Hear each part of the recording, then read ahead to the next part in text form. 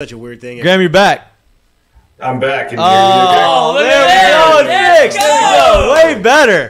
All right. This is clean. This is clean. All right.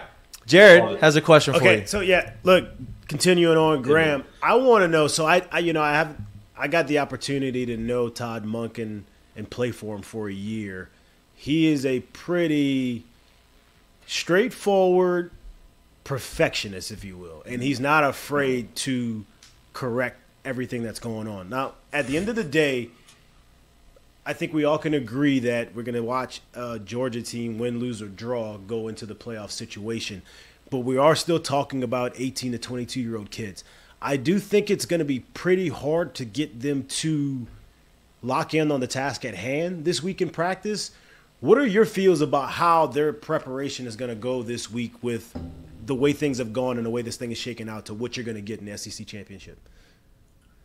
Yeah, I mean, I think, you talk about that perfectionist streak of within Todd Monken, and you've kind of seen that the last couple of weeks. Like, Georgia's offensive line played a really bad game against Mississippi State, and then against Kentucky and Georgia Tech, it's like, we're going to run the ball all day, and we're going to challenge this group, and, we want to see them look better, and they have.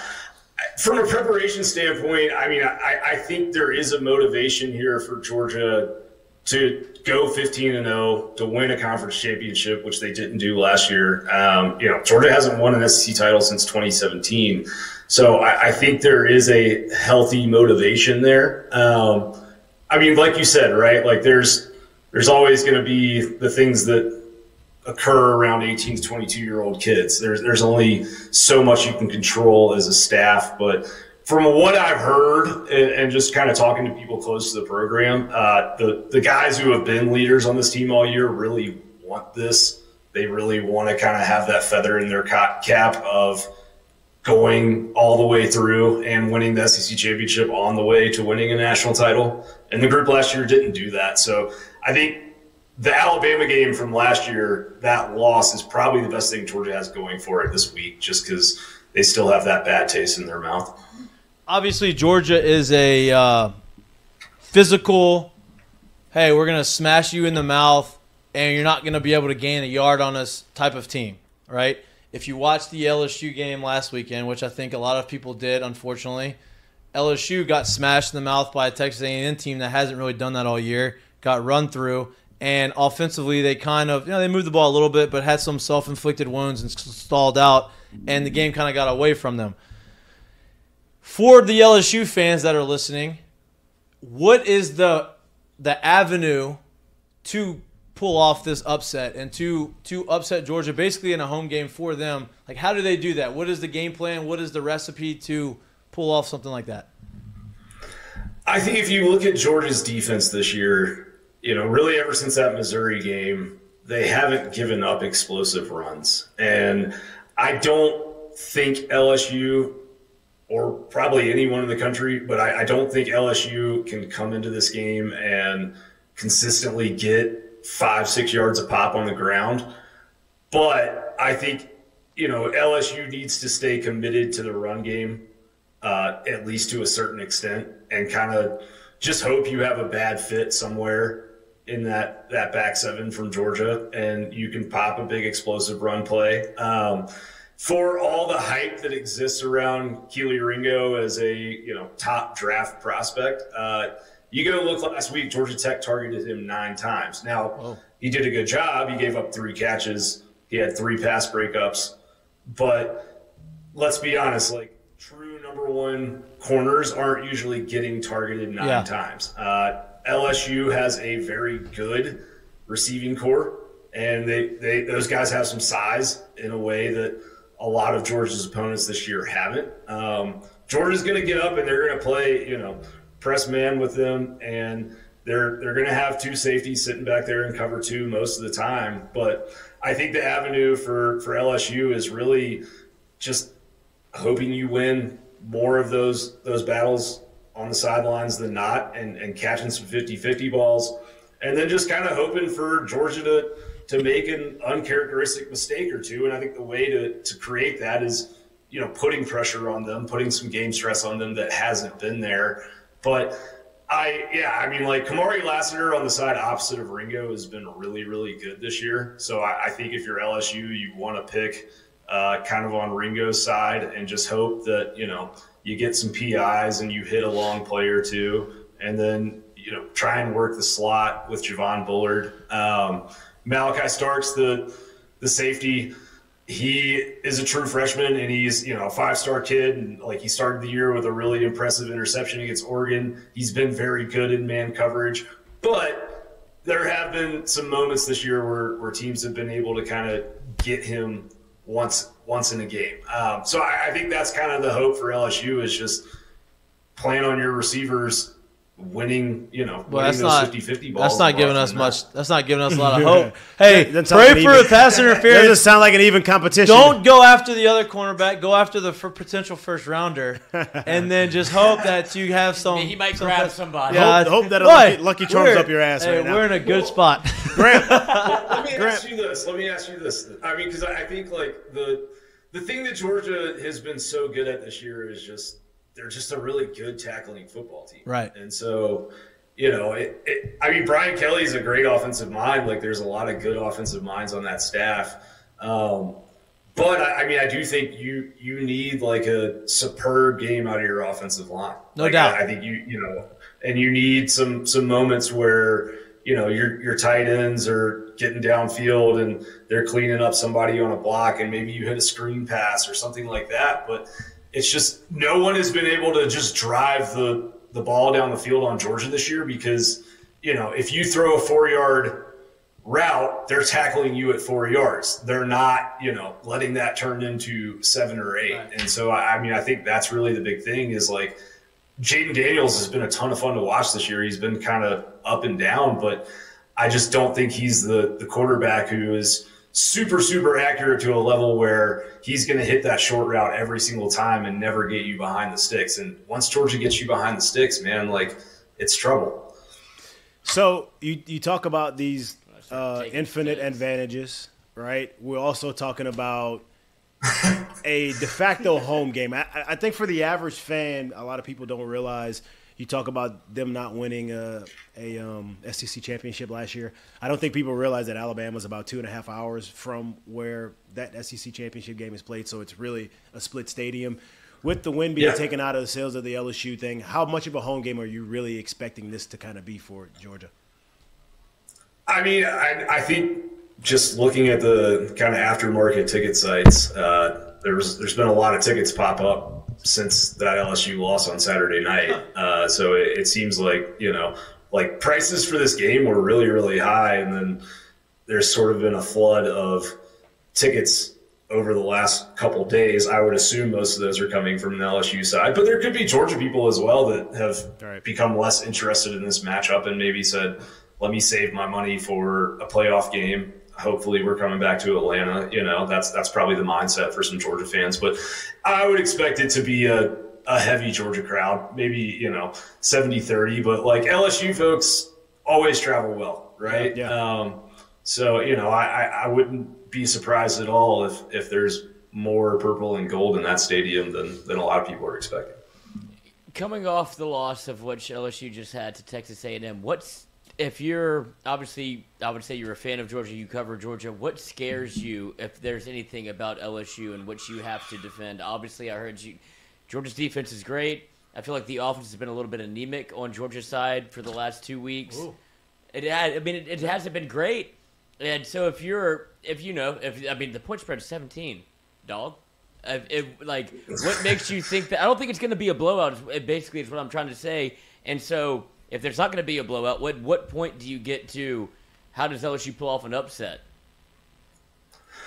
Yeah, I mean, I think Georgia's had a tendency to turn the ball over this year on offense, right? Like, I kind of talked a second ago about like Georgia's defense. I think is the best unit in this game.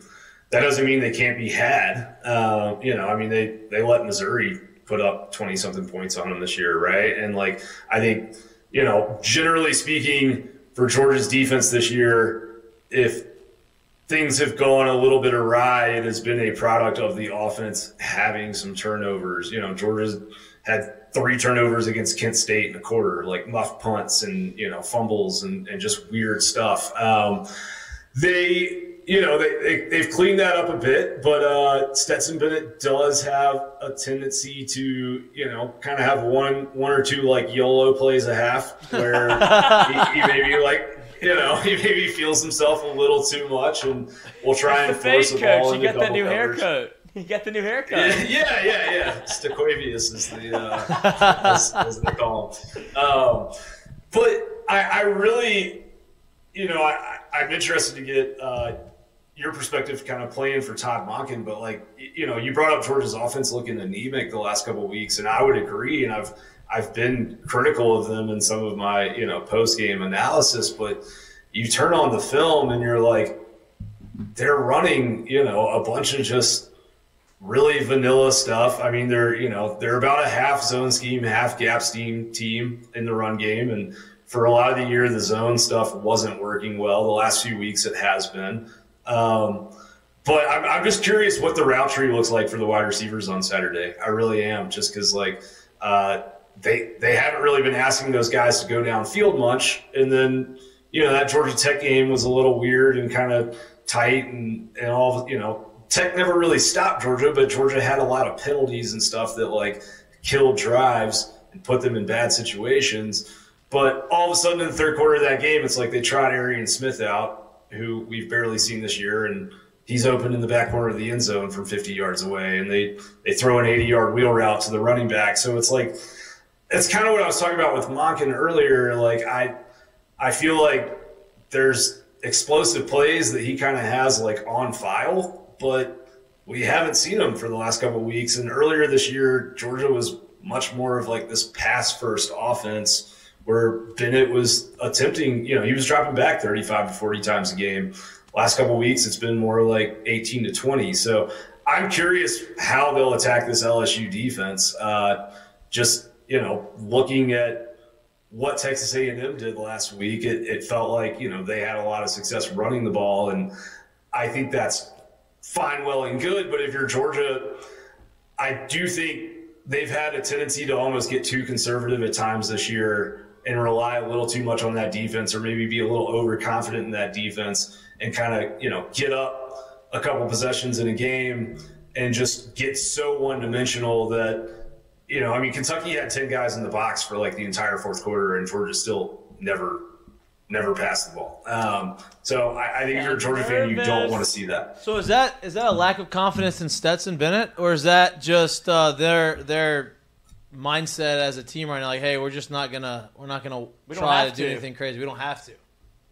I think there's maybe elements of each.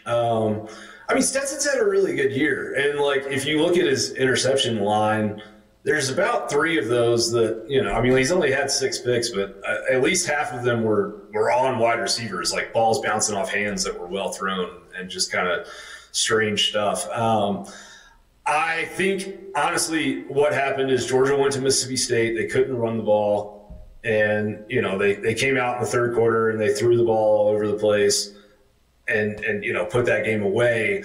But I think it freaks Kirby Smart out when he can't run the football and when, he doesn't feel like his offense can go on a 4-minute drive to end a game. And that Mississippi State game, they didn't look like that. And then the next 2 weeks, you just have these really run-heavy game plans where it's almost like they're trying to kind of tweak and perfect what they're doing up front. And it feels like maybe there's honestly been a part of me that's wondered, do they kind of feel like they know what they have in Stetson, and you have these 2 monster tight ends, and you kind of know what your wide receiver core is this part of the year, and they've done some rotations up front on the offensive line.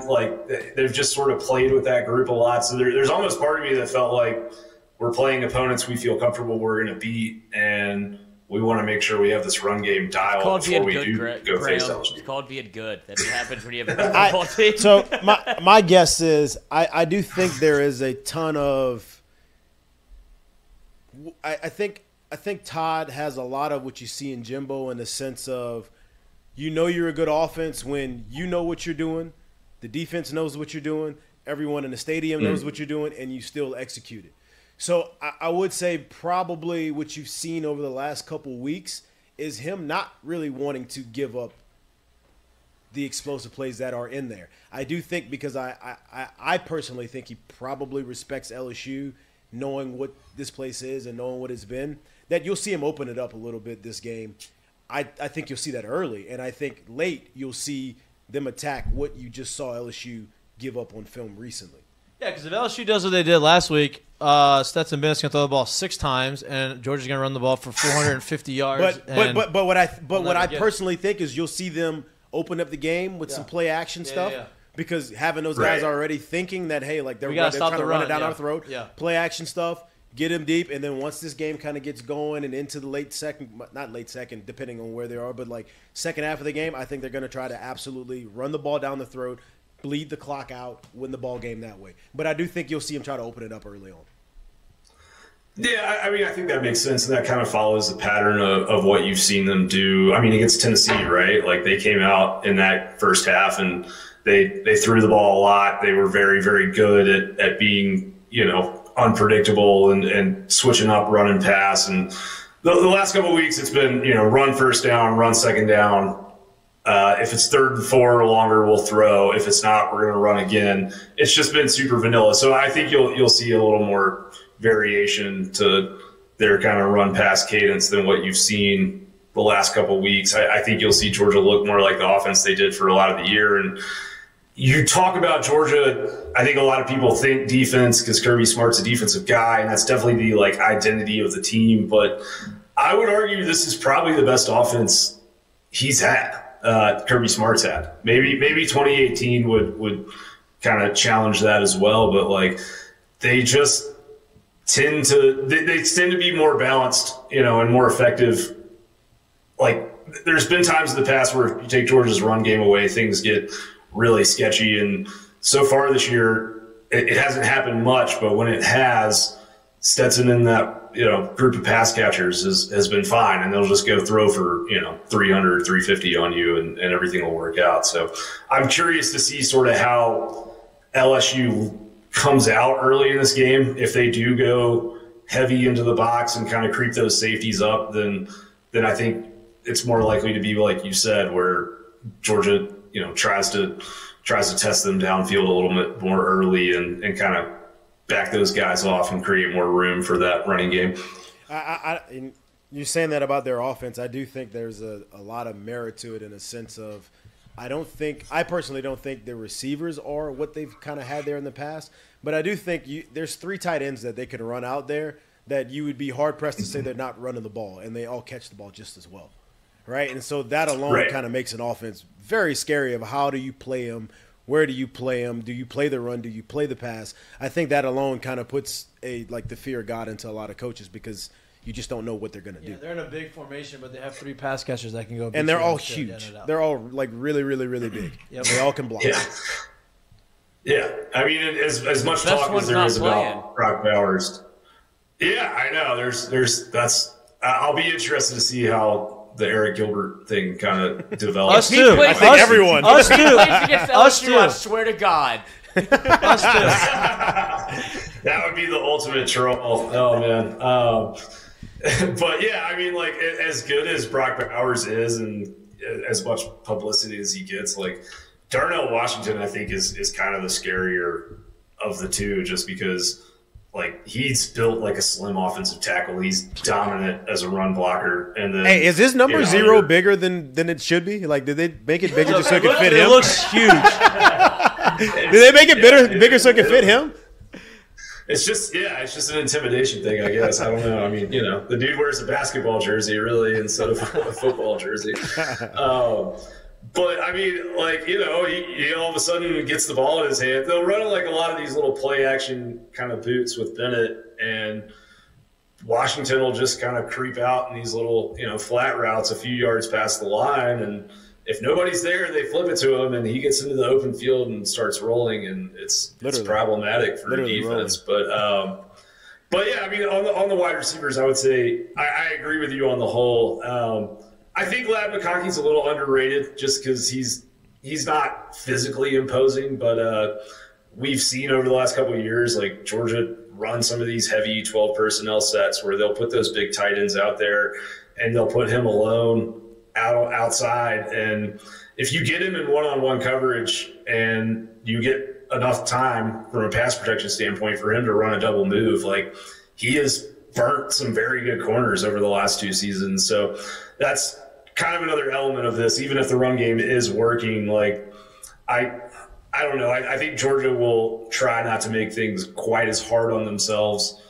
And they have had a little bit of a difficult time in the red zone the last couple of weeks. So there may be a desire to try and score from far, especially early in this game, just to kind of assert, a lead and set the tone a little bit. Like Georgia's a very game script focused team. Y'all are fucking and I guess loaded. what I mean by that is just like, well, yeah, but I mean, they really, I mean, yeah, it helps when you're very talented. You normally get a lead, right? But like, if you kind of look at how Kirby wants to play a football game, it's very much as you described, right? Like come out early, throw the ball around a little bit, and then in the second half, I want to attempt like maybe 6 passes max, and 5 of those in the third quarter. They just really, I think, like to, I mean, like that Kentucky game a couple weeks ago, I think it was 9-3 at halftime or something like that. Like Georgia fans were, freaking out on social media, and like my thought was like, no one loves a 9-3 halftime game more than Kirby Smart. Like this, right. Like he would do this every week if he could. Oh, and speaking of McConkey, what's your comp for him going to the NFL? I mean, I was going to say it, but I'd like for Graham to say it. Oh man, I mean, the Hunter Renfrow. There's a little Hunter Renfrow. Yeah. I mean, he's a little more agile than Renfrow. I was going to say Randall Cobb. It's weird y'all picked it. I mean, there's a little like Wes Welker in him, just in terms of I think he's a little better in the screen game. But he's bigger than Wes, right? Is. Not much. I mean, he's 5'10", so I guess Welker was what, like 5'8"? Is he that short? Yeah, probably. Julian Edelman. Yeah, but he's 6 feet tall. I mean, there's a reason that Wayne Corbett. Somewhere in that mold. Yeah, there's a reason he's Wayne was nice back in the day. Vince Papali. Yeah. Sorry, go ahead. No, you're good. I mean, like, there's a reason he returns punts, though. And it's just that, like, must be nice. He's really good at creating space in tight quarters. Yeah. And I mean, like, I think a lot of people kind of underestimate the dude, but there's been a lot of plays this season where he's kind of taken nothing and turned it into something. Like if you get him in space, he can make guys miss. And I mean, dude, he made Oregon look silly at times on a few occasions. Like, and they will run in arounds and stuff with him. So play defense there. Yeah, no, they don't. Not really. They still made him look silly. I'm kidding. I mean, we know, first one in, last one out. McConkey. But I do, from an LSU perspective, if you had to find an avenue for an upset on our end, what makes you nervous going up against the LSU team? Obviously a dud against A&M, but everything going into this game, it felt like it was going to be one for, at least on the LSU side, a chance to play for a playoff. Yeah. So they still are I would say, a live dog. If you're a Georgia fan or if you cover Georgia, what makes you nervous about LSU? I mean, I think the defensive line in that group of pass rushers, including Perkins, obviously, has been really good all year. And,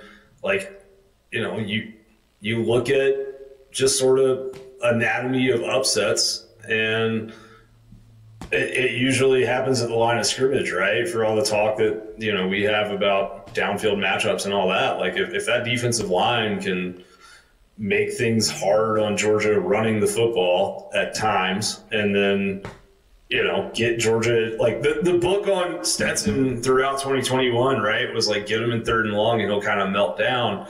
He's been really good on, 3rd and 6+ situations this year, like top 5 in the country good, but he hasn't faced a ton of them. Like, Georgia's been really great at staying on schedule. So I think that's the thing, man, is like, get them, win on first down and try and get Georgia into obvious passing situations with that defensive line. I think that's scary for any offense as good as those pass rushers are.